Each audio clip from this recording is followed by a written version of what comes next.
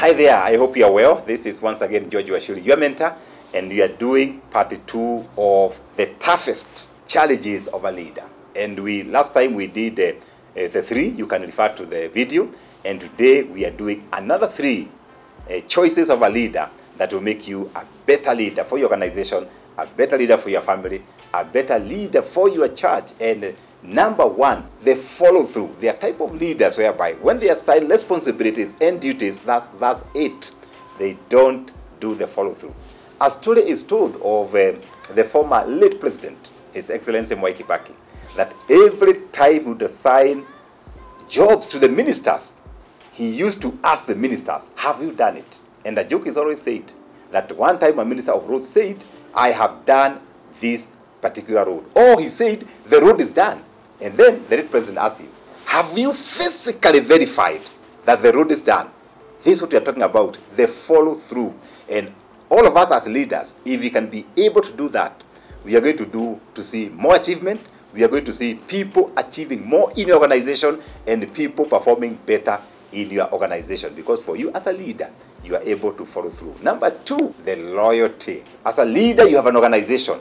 Are you able to put your leader, your organization above personal issues? And once we do this, we won't have these issues of corruption. Because you know, the money designed for Kenya, this money, as a leader, you need to know this money belongs to the people of Kenya. And as a leader, you don't bring your personal issues to community issues. Because as a leader, community comes first.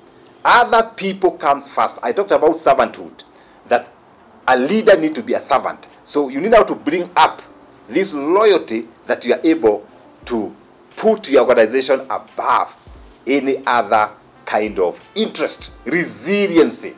Leadership is about facing many challenges. It's about facing many decisions. Sometimes the decision you make as a leader, they are not the best decisions.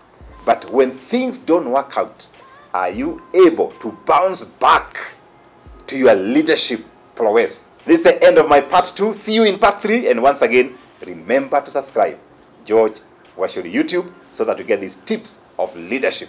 Because when our leaders are better, our communities are better. When communities are better, our nation is better. When nations are better, Africa is better. God bless you, your mentor, George.